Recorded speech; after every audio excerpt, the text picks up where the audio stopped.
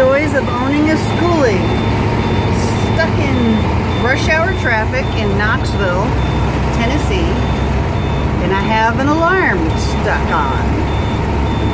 It started before I left the truck stop this morning, so I pulled over and made sure everything was shut tight and then shut the engine down and restarted, and the alarm went off. But